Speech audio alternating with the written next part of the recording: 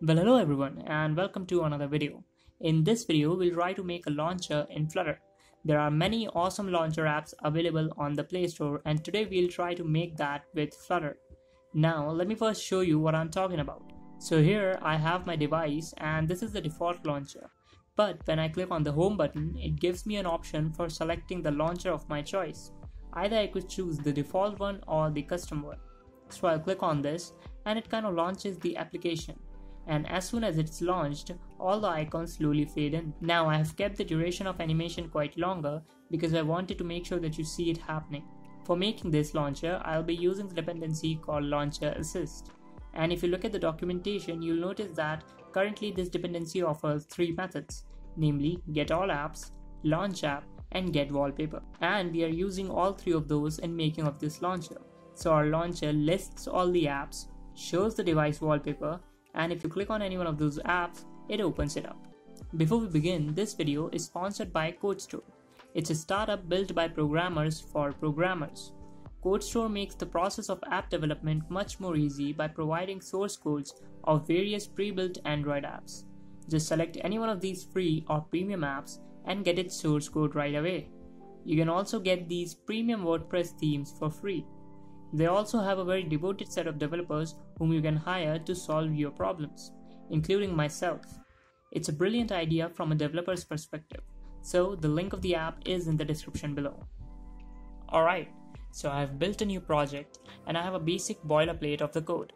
First, I'll include the necessary dependencies. So I'll navigate to pubspec.yaml and I'm going to start off with including the latest version of Launcher Assist, which is 1.1.3 at the time of recording.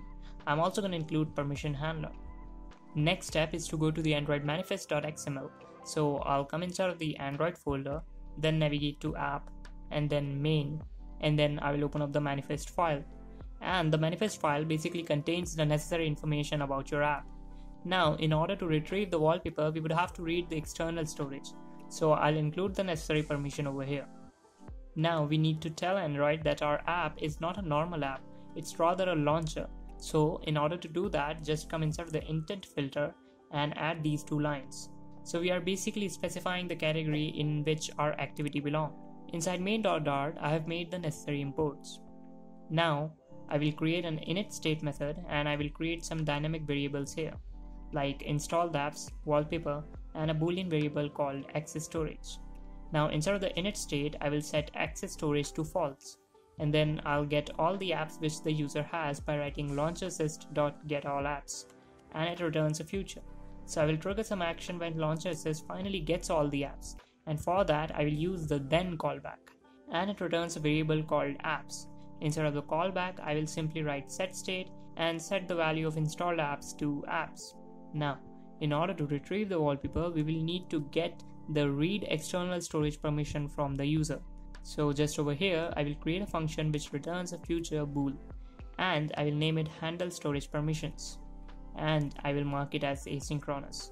After that, I will get the status of the permission using the permission status class. So I'll write permission status, storage permission status, and we will wait until we get a permission status. Then over here, I will create another function which returns a future of type permission status and name it get permission status. And I'll mark this function as asynchronous as well. And we'll start by checking the status of the permission that we require using the check permission status function of the permission handler class. And we'll pass in the permission that we need to check for. In this case, it's permission group.storage. Alright, now that we have the permission status, we can use it to determine whether to request for permission from the user or not. We'll request for permission either if the permission is not granted or if it is not disabled by the user. And if this condition satisfies, then we simply use the permission handler class to request permissions. And then we pass in the permission that we need to request, just like this. And this returns a map. So I will create a map variable which has a key of type permission group and value of type permission status. And I will name it as permission status and assign it to this function. Okay, so here we are using the key to extract the permission status value from the map. By the way, these operators are nothing but a check that if the permission status is not null, then return permission status, or else return permission status.unknown. You could also write it like this. Cool. So now that we have the permission status, we'll go back to handle storage permissions, and I will write that if our permission status is granted, then we return true, or else we return false, and call this function which handles an invalid function using the permission status. I'll define that in a bit. For now, I'll go back to init state and I will make use of the then callback which the future returns, and then we'll receive a value from it, and then we'll check again. If the permission is granted, then we use getWallpaper function of launcherAssist class to get the wallpaper, and it returns the data which we receive inside of this then callback, and we set the value of wallpaper to the value returned by the callback. Also, I will invert the current value of access storage, and inside of the else part we'll simply log some value. Let's quickly define handle invalid permissions as well. So it will take a permission status and it checks the problem with the permission status. If the permission status is denied, then it throws a platform error, and it pretty much does the same if the permission status is disabled. Now let's go inside of the build method. So we want this grid view on top of the background, and in order to do that we would have to use stack, and the first child for this stack is going to be wallpaper container, and it takes the wallpaper that we defined earlier. Then over here I will create the wallpaper container widget, and it takes this wallpaper variable which we will initialize over here. Now inside of the build method I will return a container, give it a black color, set its height to the height of the screen using media query, and set its width to the width of the screen using media query as well. Then for the child I'll write image.memory, and we want to show a wallpaper if the current value of the wallpaper is not null, but if it is null then we want to show this. You would need to import Dart typed data package to access this class. The wallpaper value which is returned to us is in bytes, and in Dart, bytes are represented using this class. And image.memory passes these bytes to process the image. Then I will set the fit property to boxfit.cover. Coming back to the stack, the second widget is going to be the list of apps. So first we check whether the value of installed apps is null.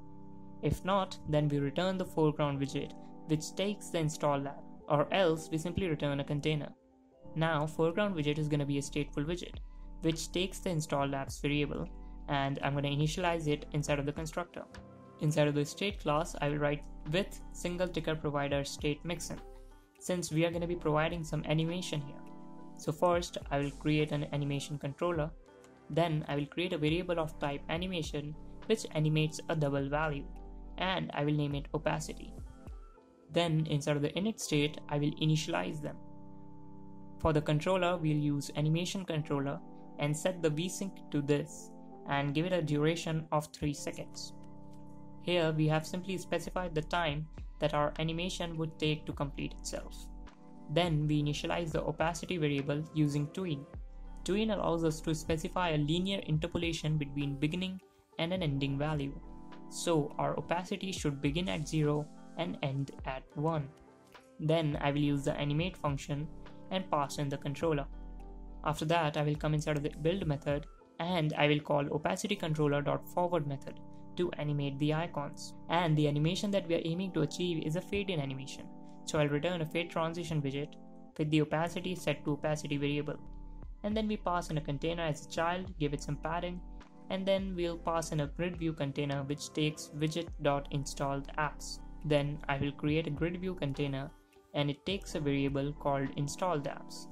The installed apps is essentially a list, so we'll iterate over it to populate our grid view.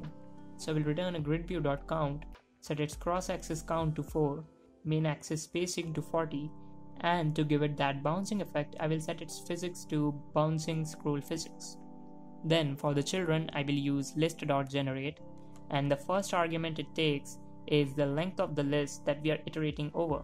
In this case it's installed apps. Now we don't want any null value in there, so I'll write if installed apps is not equal to null, then iterate over the complete list, or else iterate over nothing, that is 0. Then we get a callback with an index value, and then we'll return a gesture detector which takes a container as a child, and then we'll pass the column as the child of the container. I will set its main axis size to minimum, and the first children is going to be icon container, and it takes the index. After that, just over here I will create an icon container. Then I will return image.memory, and to get the icon of the current app, just use installed apps index icon. And we don't want that to be null as well. So if it is not null, then we return the icon back, or else we return 0 bytes. I will set its height and width to 50. I received some exceptions the first time I ran this code. So just for precaution, we're going to wrap this entire return statement with a try-catch block. And if we do catch an error, then we'll simply return a container. Coming back to our gridview container, I will just give some space between the icon and the text using a size box. And then I will write the text, and to get the name of the app, you simply have to write installed apps index label. Then I will set its color to white, and I will set the text align to center. And we want to control the app title from overflowing, so I will write max line 1 overflow text overflow.ellipsis. Great. Now how do you launch the app? Well, we'll use the onTap method and return the launch app function of the launcher assist class, and then we pass in the package name of the app that we wish to launch. So in order to get the package name, I'll simply write installed apps index package. Great. Although until now we haven't used the access storage variable, which keeps track of the user permission. So at the top of the build method, I will write if access storage is true, which means that the user has given the permission to read the storage, then we will force a rebuild using an empty set state, so that as soon as the user gives the permission, we can display a wallpaper. But what if the user denies the permission? We should be able to tell the user that he needs to give us the permission in order to show the wallpaper. So I will come inside of the stack, and we want to show nothing if the access storage is true.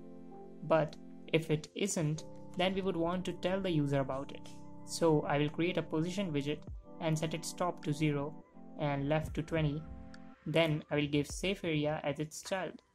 After that, we'll use the tooltip widget to convey our message to the user. And then I will write gesture detector, and we'll set this icon as a child for our gesture detector.